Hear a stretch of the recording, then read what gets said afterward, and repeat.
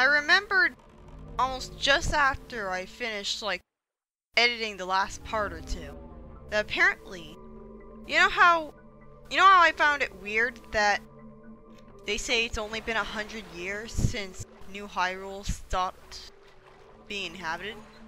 Apparently, that's a mistranslation. Japanese doesn't have plurals. Like, it has plurals, but it doesn't indicate them for some stupid reason. Not sure how you're supposed to figure out what's a plural if you're, like, talking about something and you can't see what is being talked about, but whatever. So, it's not actually 100 years after Ocarina of Time. They just mistranslated that, and I'm guessing they didn't actually fix it for the HD version. Also, I went into the wrong door there because it looked a little too similar to another door, and I got lost. It's pretty easy to get lost in this place because they arbitrarily rob you of your minimap, and they don't even give you a map of your own. This is part of the reason that I don't call Ganon's Tower a real dungeon. Not only does it have no compass, but it has no map either. So it just artificially tries to make you get lost in it. Did I just get damage with more than one heart of damage? You don't do that. What is this, a ROM hack? Normally when enemies deal that much damage to you, it makes you think that you should have a defensive upgrade. Why are there no extra tunics in this game? Collecting all of those Dark Nut bracelet things that I forget the name of, they give you this great spin attack, which is more than worth it for cheesing that boss alone. Honestly, I don't really use it all that much because not only does it drain your magic, but it takes forever to charge up. It's not like you can just rotate the analog stick to make it happen. So, it's kind of useless. And all the time that you spent charging it up, like, you could have dealt a lot more damage with regular spin attacks over and over again. So it's not even really useful in bosses. And another thing, well, it is really, really useful in the boss against the big Poe, which I'm sure I showed off. But yeah, I also don't see the point. Like, I hate how the great spin attack forces you to move around against your will rather than letting you just stop. So that's another thing. Like, it's cool, but. And I also don't like how Link gets dizzy and stands still, helpless, for a couple seconds after finishing it. So, all in all, the drawbacks vastly outweigh the... It's not really worth it. Anyways, you know how to get through this maze because you pay attention to where the hilt of the sword is pointing after it falls down.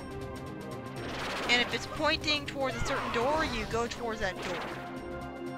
Again, he dealt more than a heart of health. And it's completely luck-based whether you manage to hit the real one or not. There's no way to tell which one's real. So, it's not really a fair challenge. I kind of feel sorry for speedrunners in this situation. Although, I say that, but... Well, if you memorize the way through this place, then you could just go through all of the doors and you'll be fine. Like, you don't actually need to defeat Ganon at all in order to, because the game doesn't check to see if you defeated Phantom Ganon before letting you progress to the next part of this repetitive maze. This is basically just padding. It's not really that exciting, to be honest. And it seems to go on forever, too. Like, there's no real feeling of progress. Especially since, again, you don't have a map. Remember that first cutscene? Well, not the first cutscene, but the one where Tetra was kidnapped by a bird? Well, apparently, the thing is that that boulder that the pirates fire after the bird, if you look through a telescope on top of Ariel's lookout after that boulder gets fired, you'll actually be able to see the boulder in the distance. You'll have to zoom in with the telescope in order to see it, because otherwise it's really small and pixelated. Like, it's also weird because you think it would be a pre-rendered thing, not something that causes a actual boulder to appear in the actual overworld. But yeah, there's really nothing interesting about this part of the dungeon. His boss theme is cool, but it is actually possible to clip out of bounds and skip beating Phantom Ganon entirely, but it's really hard to do and it takes longer than just doing it normally. And if you know what doors to go through in the maze, you can get through it a lot faster. Basically, you go down, left, ahead, left, right, ahead. That's the way through the maze. And I play this game a lot, but I've never really memorized the maze. Of course, that's because I've only really played through the entire game, like, a few times. Most of the time that I've played this game, it's just been the Triforce quest. And now that you've gotten the light arrows, like, the light arrows are actually pretty cool because they can one-shot everything. And you can even kill the dark nuts with one light arrow. In fact, you can kill 2 dark nuts in a row with 1 light arrow.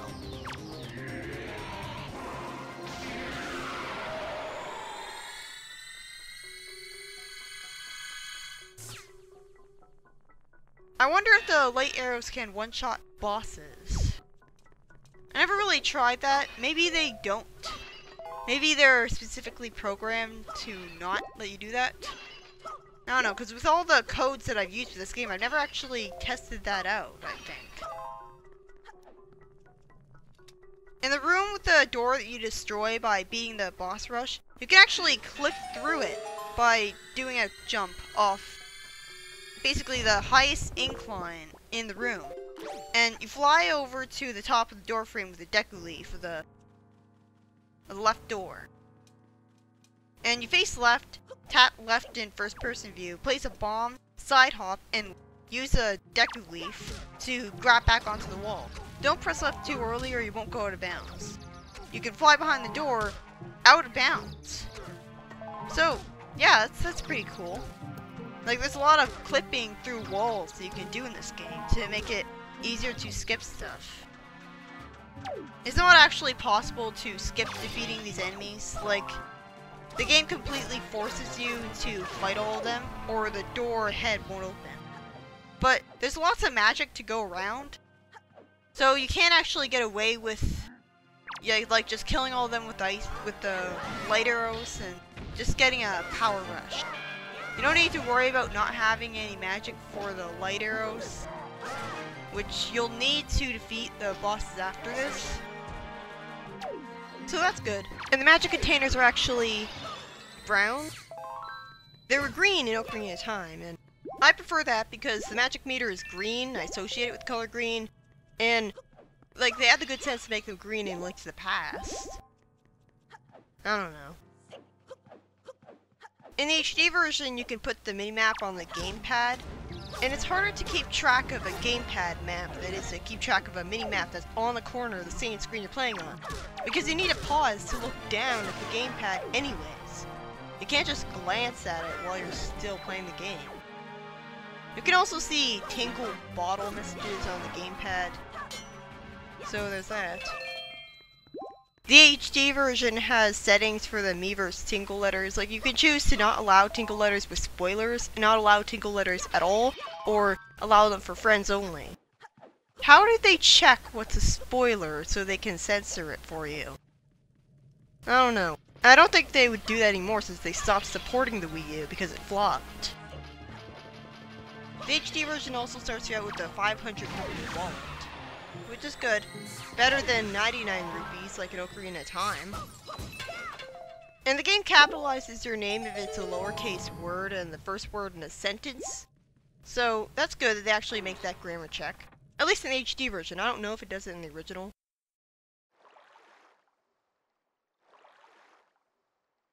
After this we come to a very, like, ominous cutscene.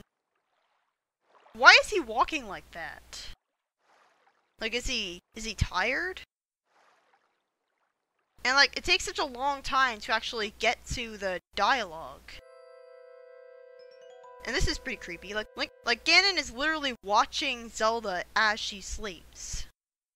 What does he even have to gain out of that? Did he put her under a sleeping spell? And if so, why didn't he make that sleeping spell permanent so that she'd never be able to bother him? And why didn't he cast that spell on Link?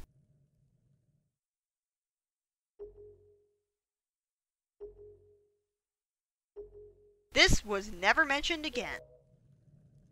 I mean, seriously, in what other game has Ganon been able to see people's dreams? And again, why is he looking into her dreams? Is he that bored? This is a really good point that he brings up. He's saying some pretty generic villain things. Does a pretty good, like, poetic metaphor thing.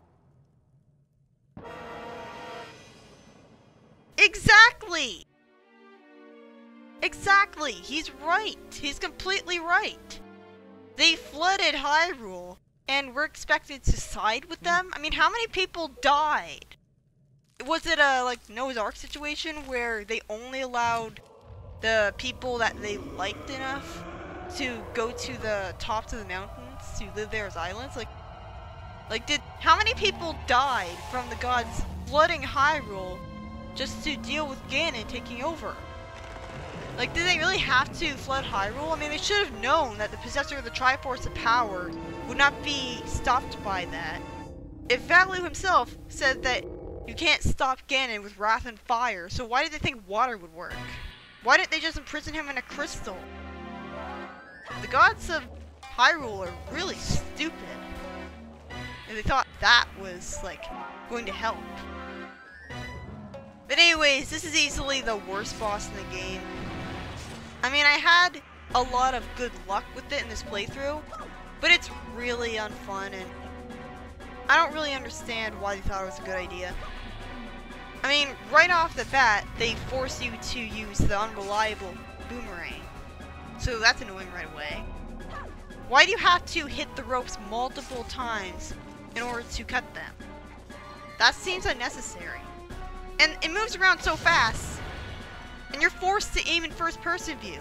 Why can't you target the blue spear?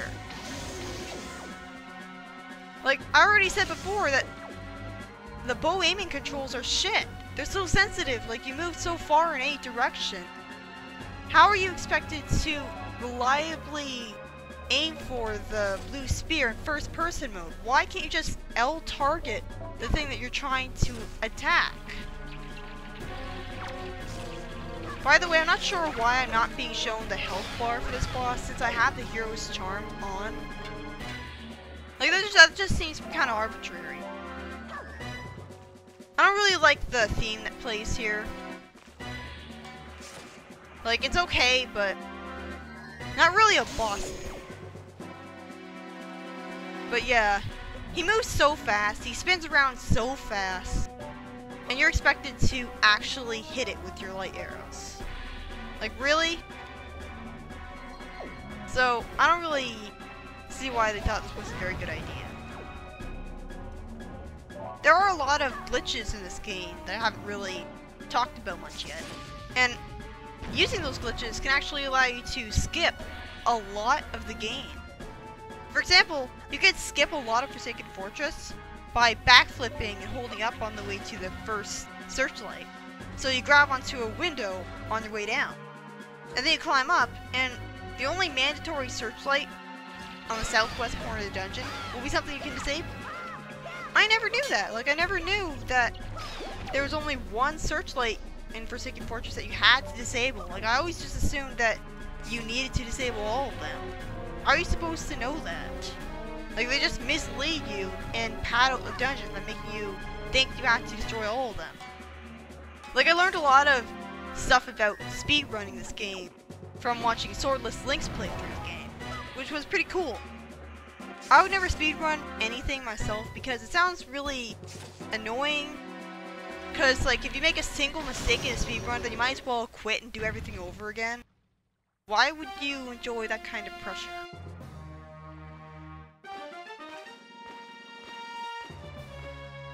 I really like how they play the victory music and then make it all surreal and depressing.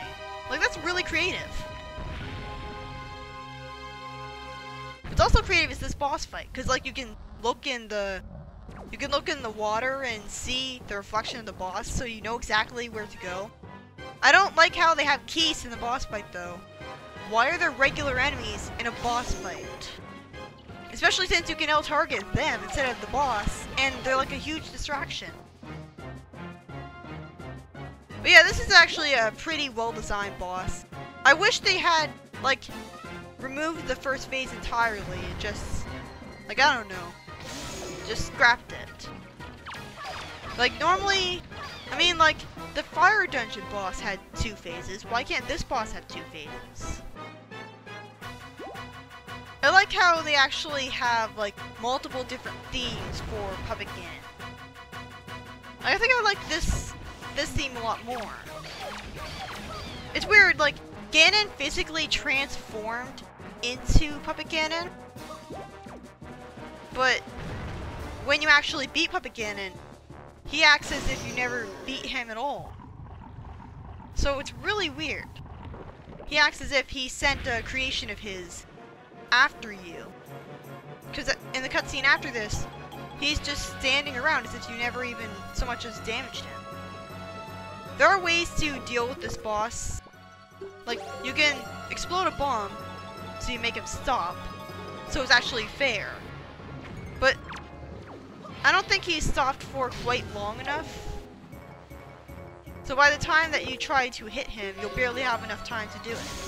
I've heard you can also make him stop with bait. So I think that continues the Zelda tradition of making Ganon have hilarious weaknesses. Because, like, in Link to the Past, it was, like, you could reflect a Ganon's energy balls back with the bug catching net. And, like, you can use the empty bottle to reflect the Phantom Ganon energy balls. I think Ocarina of Time has that kind of thing, too.